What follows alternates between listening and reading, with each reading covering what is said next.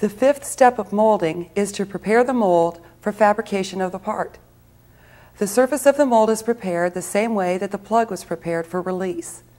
At least 3 layers of wax are applied, again buffing the wax when it is hazed and allowing an hour between coats. After the 4th and final layer of wax, 3 coats of PVA are applied, following the same procedure as before.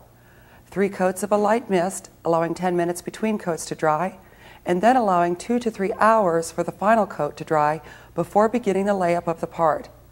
Remember that excess PVA is not advised and can cause problems such as wrinkling if too much is used. Future releases from a seasoned mold do not require so many layers of wax.